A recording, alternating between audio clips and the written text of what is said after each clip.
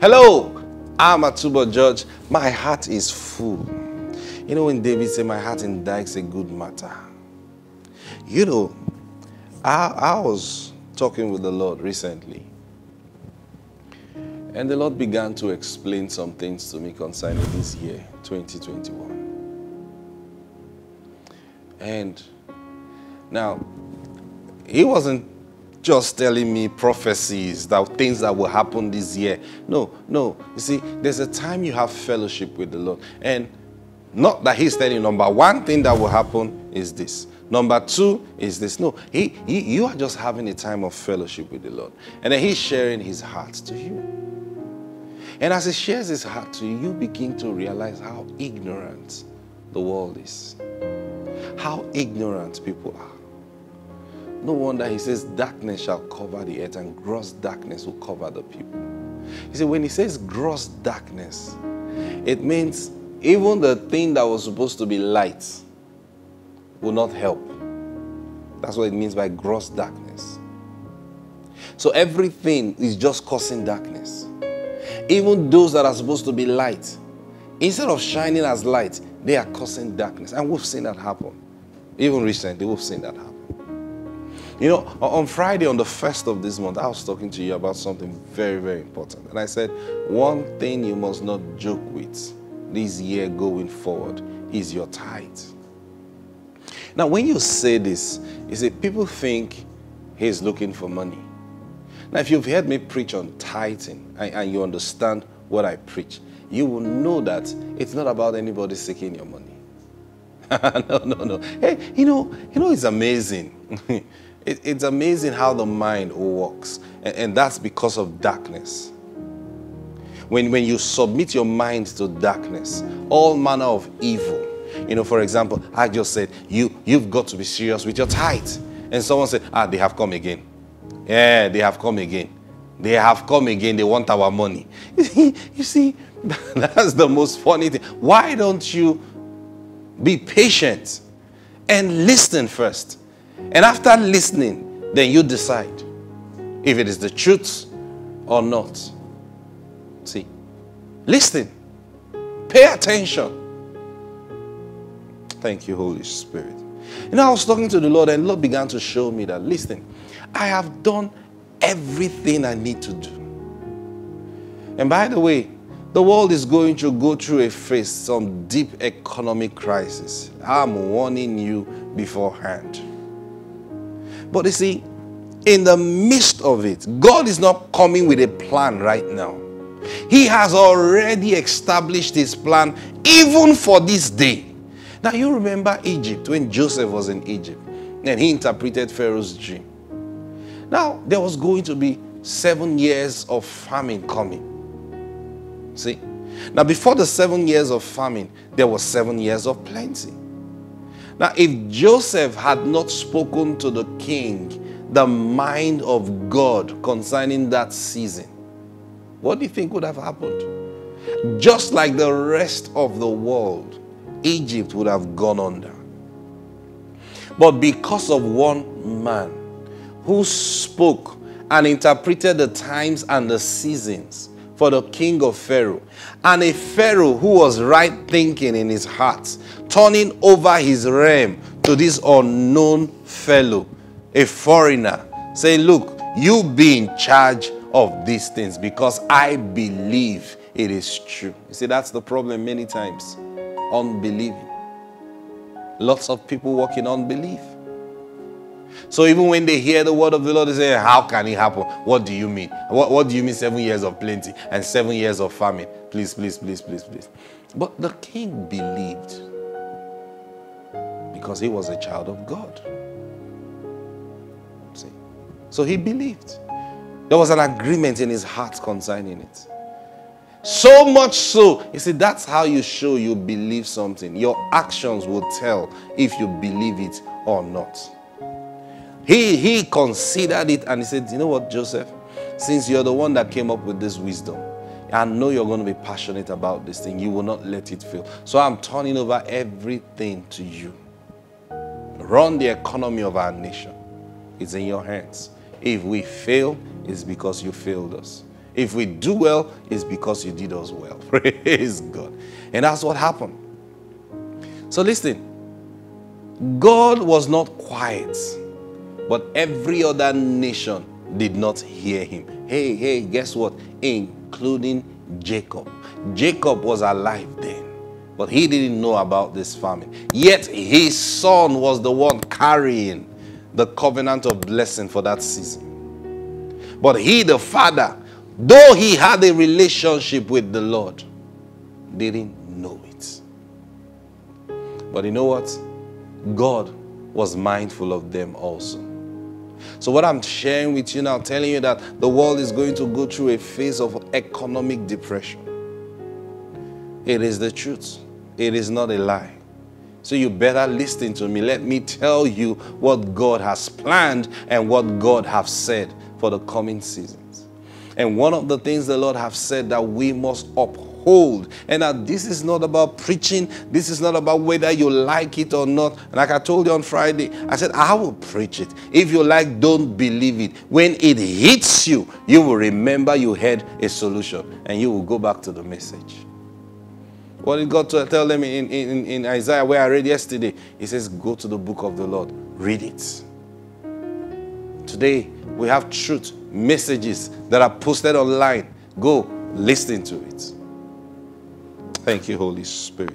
So the Lord said, listen, what's going to save the world is tithing. He said, what do you mean tithing? Yeah. Say, how? I'll tell you how. You don't realize that God is perfect. His ways are perfect. There is nothing new God is going to do in this life. Nothing new. There is nothing, no prayer you're going to pray today that will God say, Michael, Gabriel, come here. And they come. Are you seeing what my son is going through? What kind of solution do you think we can bring to solve this issue?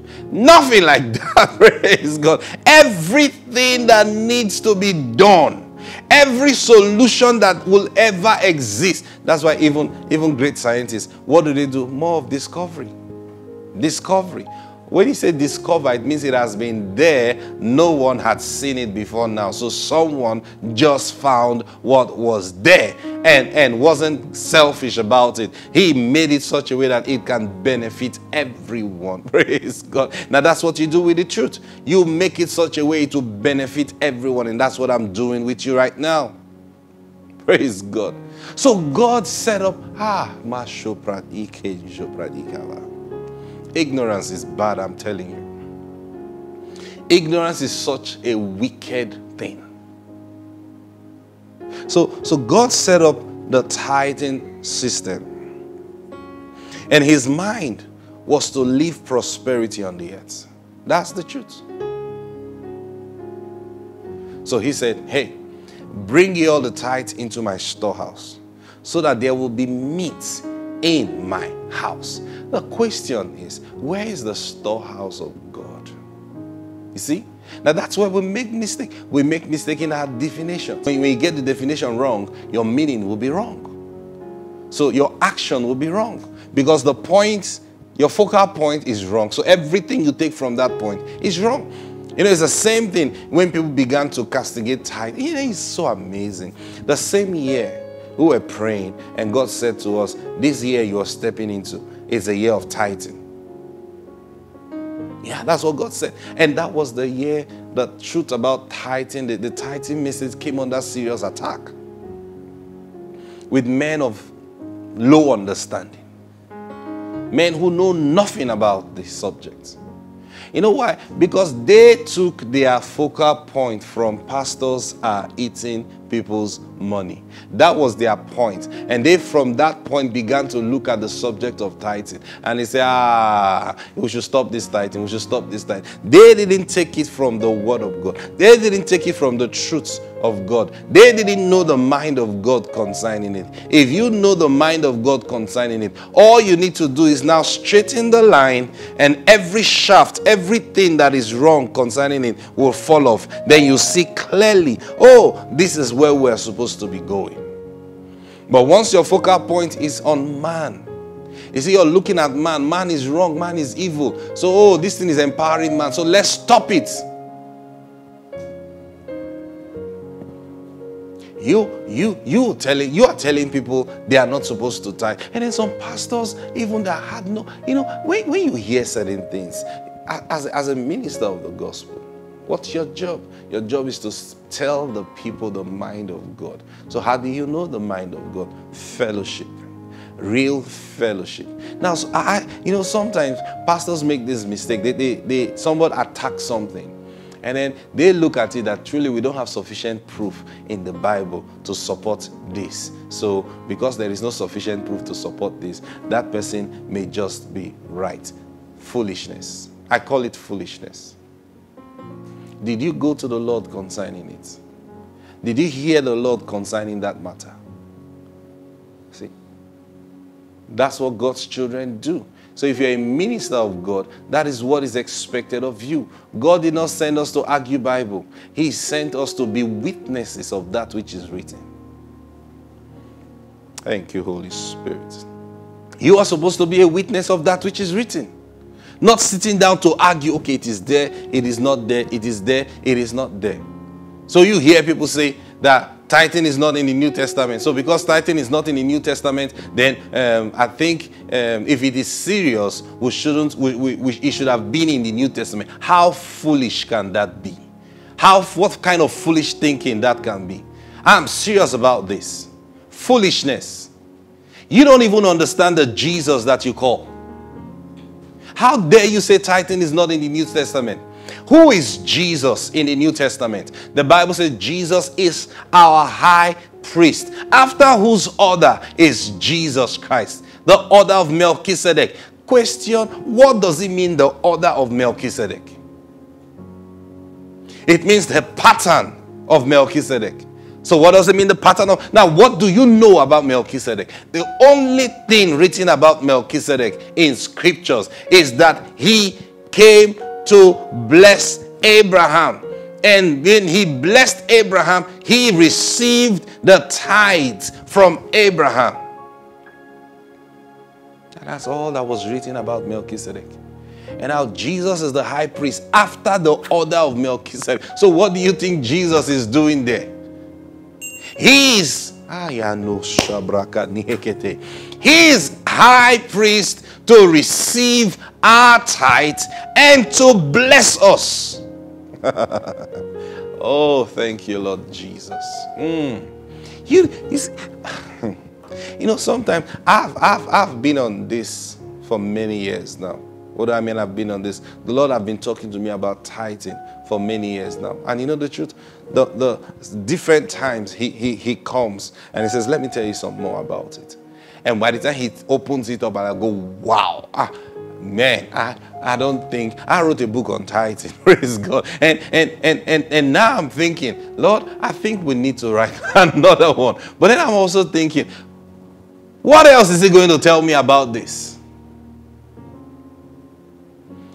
Jesus that we serve is the high priest for one reason: to receive the tithe from us and then to bless us. I'm going to be showing you tomorrow the right he has to receive the tithe and the right he has to bless us. Now, don't miss tomorrow's broadcast. Praise God.